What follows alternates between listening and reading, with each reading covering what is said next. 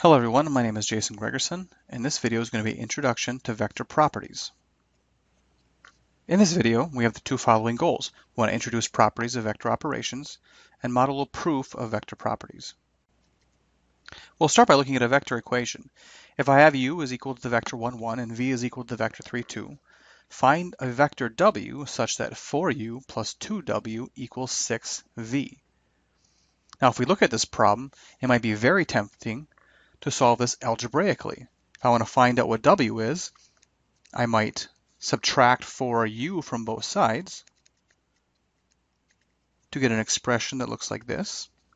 And then I might multiply both sides of the equation by a half. If I multiply both sides by a half, I would get this equation, and then I would get 3v minus 2u. And then that way I could find out what the vector w is by plugging in the vectors v and u and calculating the result. But I should be careful. Can I really do this algebra with vectors? Well, if you look at the exact same equation, but replace the vectors with just variables, u, w, and v, that are not vectors, but just real numbers, we can of course do these same operations. For instance, I would subtract 4u from both sides to get 2w equals 6v minus 4u. But the reason I'm able to do that when these are just real numbers is because if 4u is just a real number, and the fancy way to write this would be to say if 4u belongs to the set of all real numbers, so this means belongs to, then I know that there exists some other real number, which I will call negative 4u, such that, st is my shortcut notation for such that, 4u plus this other real number, negative 4u, is equal to 0, where 0 is the additive identity. Now that might sound obvious to us. We know that if I have a number 2, that there exists a negative 2, where I could add negative 2 to get 0. But that's something we know about real numbers, but we don't necessarily know that yet about vectors. So these are the algebraic properties that we take for granted for real numbers, but we need to make sure that those still apply to our vectors. And now we're going to introduce those exact properties. So these are the algebraic properties of Rn. So this tells us that for any vectors u, v, w, and Rn, and all scalars c and d, the following properties are true. Now let's look at a couple of these properties and just look at a couple examples, maybe in R2, of what these properties are saying. The first property is the commutativity of vector addition. So if I look at an example in R2, if I took two vectors in R2, 2, 1 and 3, 1, this property just says that it doesn't matter the order I add them. It's the same as the vector 3, 1 plus the vector 2, 1. If I look at another example down here for number 5, this is I'm distributing scalar values over vector addition. And so an example what this might look like is if I had 2 times the quantity, 2, 1 plus 3, 1.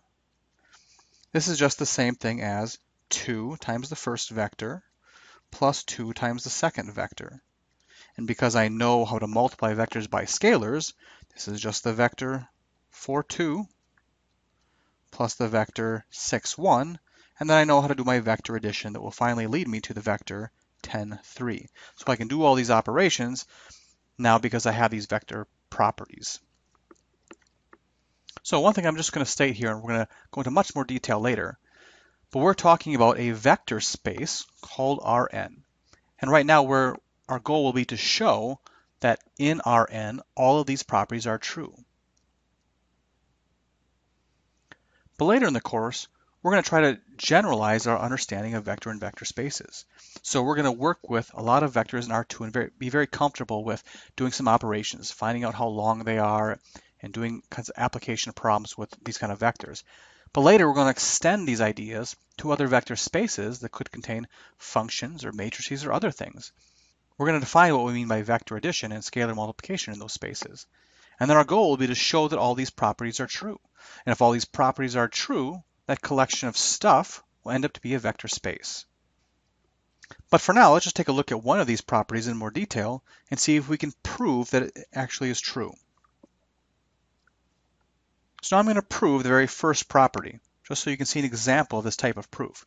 So if I take two vectors, u and v, that are in Rn, then I want to prove that u plus v is equal to v plus u.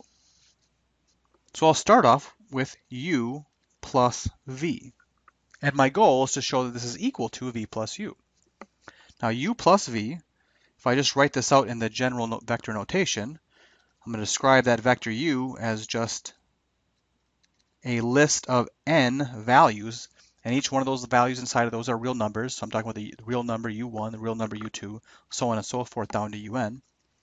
I'm just trying to add that vector to the vector v1, v2, dot, dot, dot, all the way down to vn. And I know how to do that addition. Because of the definition of vector addition, I can say that the sum of these two vectors is u1 plus v1, u2 plus v2, dot, dot, dot, dot, dot, un plus vn. So I can say that these two sides are equal based on or by the definition of vector addition.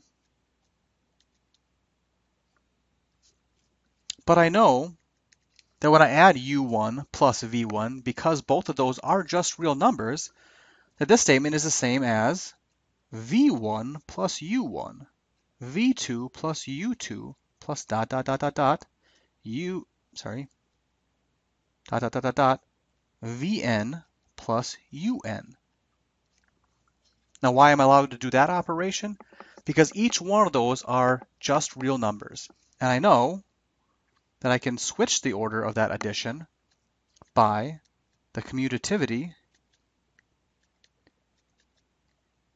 of addition in R. So I know real numbers, I know addition in real numbers is commutative, so I can switch those values.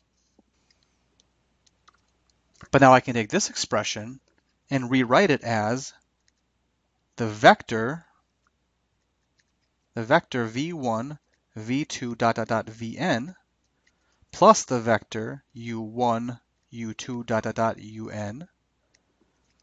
Once again, by the definition, and I'll use some shorthand here, the definition of vector addition.